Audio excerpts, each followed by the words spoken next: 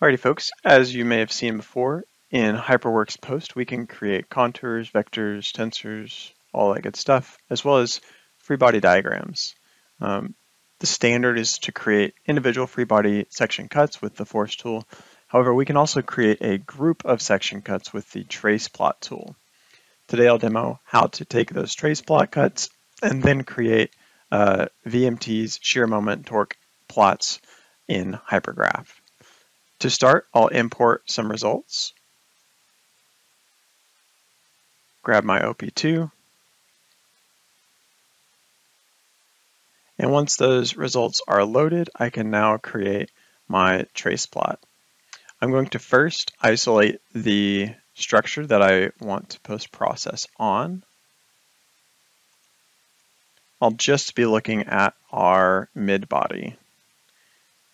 To change to a shaded wireframe,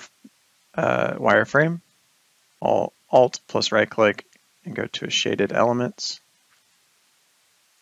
Now let's open the trace plot tool.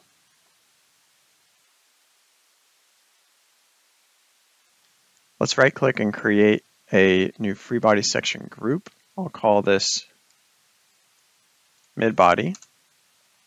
For our node path, I'll select these nodes along the upper ridge, making sure that I grab the center. Click once, zoom to the other side, holding the Alt key. This will allow me to select by path.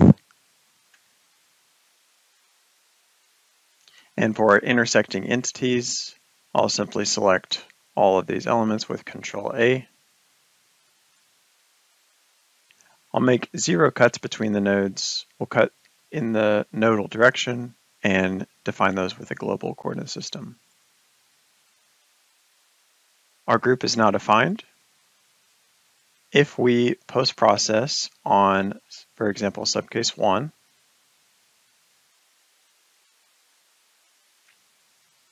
I can plot my free body loads in, for example, FZ in direction 3.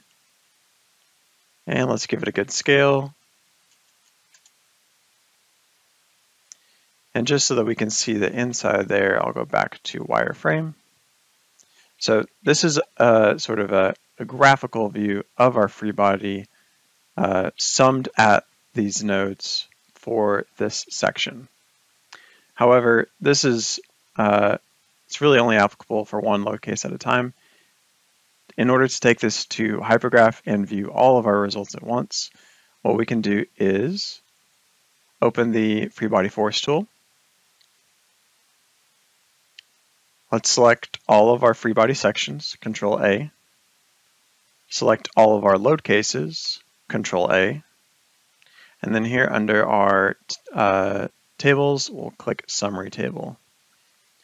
After this has created the summations, we'll click OK, and then take our results to the potato VMT plot. The table prepared by the Free Body Forces tool is Free Body Summary. Let's write this out to gfem fbd.fbd.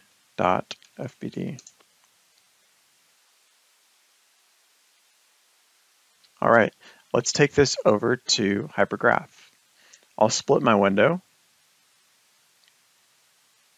activate the right window, and then go full screen.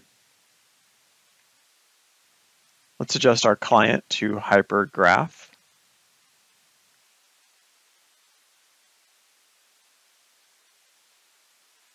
We'll import our results.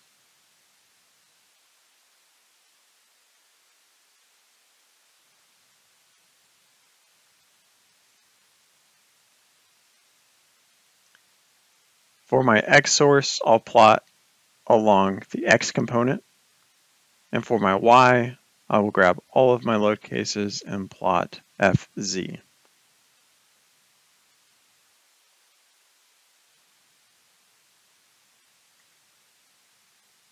So there we have it. This is our VMT for the structure showing all of the load cases in the model.